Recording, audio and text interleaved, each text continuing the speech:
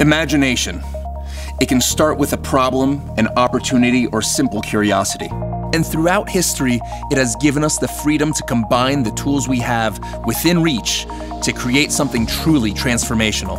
Take the internet. The fusion of a research and defense network with new tech and programming to create a global motherboard. Economist Brian Arthur calls this the phenomenon of increasing returns.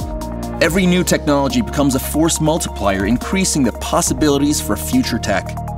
These days, combinatory innovation has moved beyond the physical and into the digital space, with data, the oil of the new economy, at the heart of it all.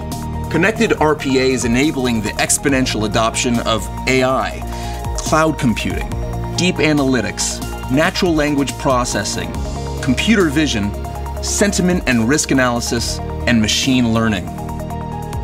This innovative combination of technologies makes it possible, right now, for leading businesses to free themselves from the complexities and limitations of legacy systems and merge human ingenuity with the capabilities of today's digital workforce.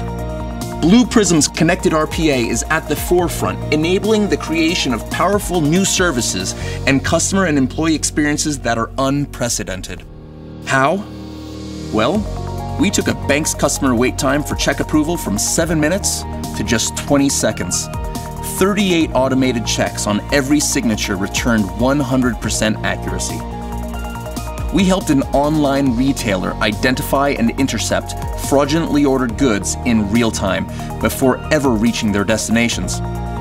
And we reduced the clinical cycle times and product labeling processes of a pharmaceutical company, ensuring much-needed medications go to patients faster. This is only the beginning. Research suggests enterprise-wide RPA is emerging as a strategic technology, with data-intensive industries being the early adopters and beneficiaries.